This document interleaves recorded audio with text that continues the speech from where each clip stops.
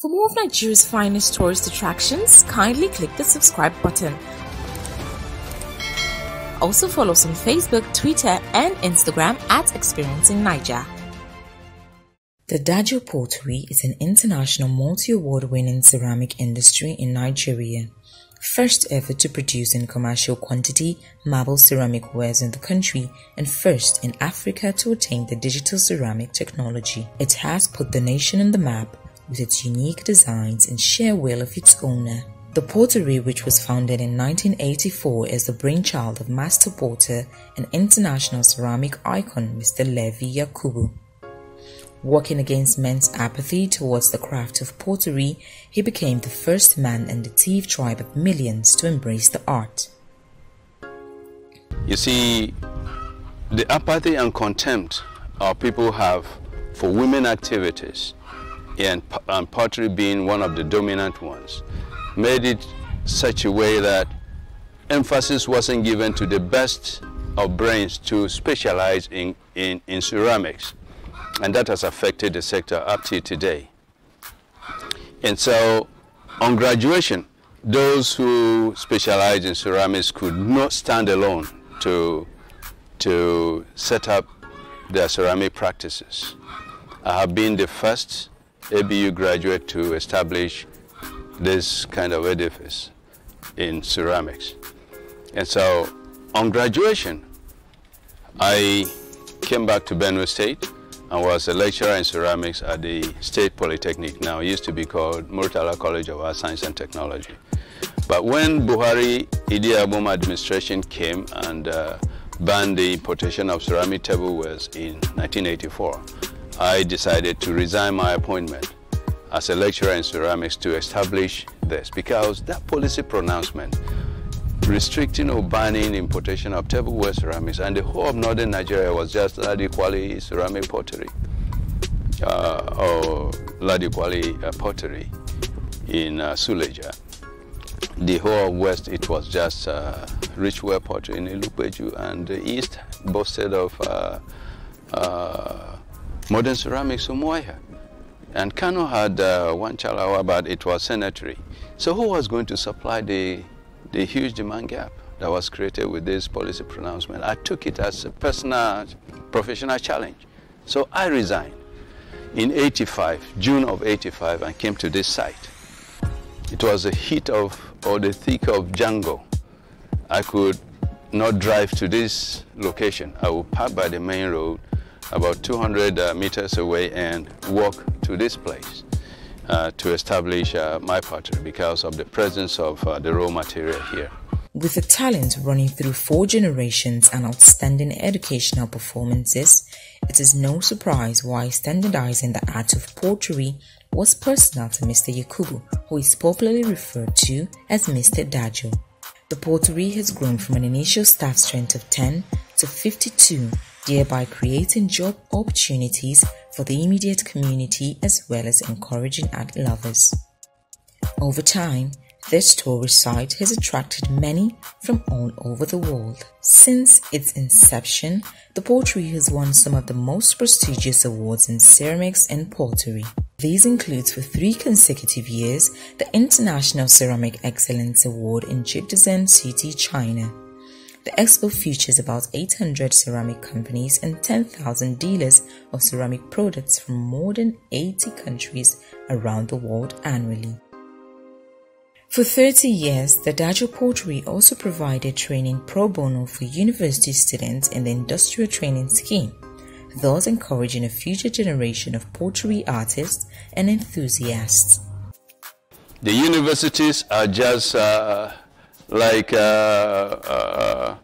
clinics without drugs. You go and they tell you this, you have to compose this and this and this, and then you'll be well. But here we don't prescribe.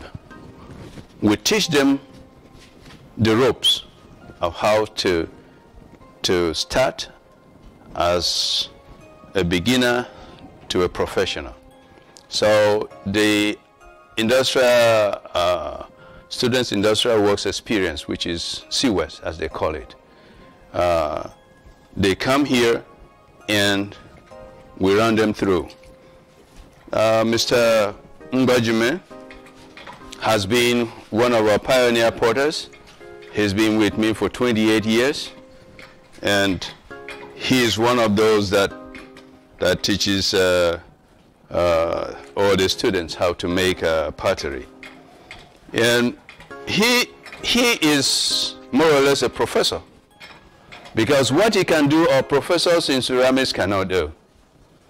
The skills God has given him, likened to those skills Lady Kwali had without going to a formal school. She was a doctor in ceramics, and so this is another one.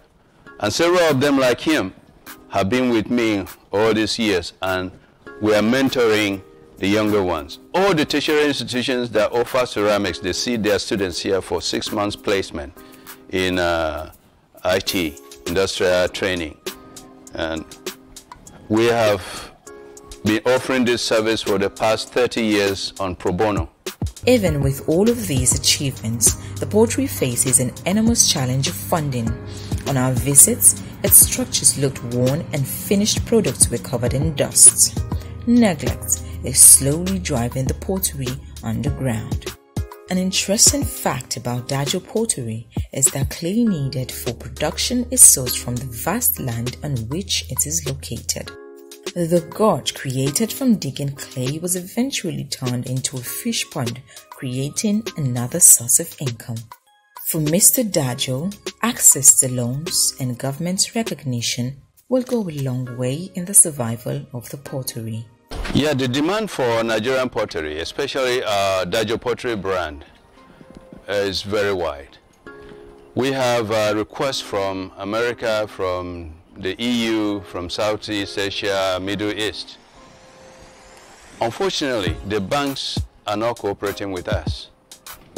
This investment you have seen, we got a facility from a bank. But then the processing, the production have okay. But the finishing, there's a bottleneck. And we didn't, it wasn't configured during the procurement time. I wouldn't want to say we were shortchanged by machinery suppliers, because I want to take the responsibility, having been boxed into the corner. So what we did was to revert to our technical partners in the UK and engage the services of a technical auditor who now came, looked at the facility and was able to identify the pitfall through that exercise of auditing, technical audit he did. So when we presented this to our bank and told them that our technical partners are ready to recalibrate our production machinery and then clear the bottleneck by injecting additional machinery to give us a through flow of production process. The banks were hesitant to give us additional funds to alleviate or to overcome that challenge. It has taken more than 3 years today, and time is running out on everybody. We are not getting younger. But see, our technical partners have entered an MOU with us, a 10-year MOU. If we provide this additional funding, which is now up to 200 million, to clear this, inject new this in and get a sustainable stream of production. For more of Nigeria's finest tourist attractions, kindly click the subscribe button. Also follow us on Facebook, Twitter, and Instagram at Experiencing Naija.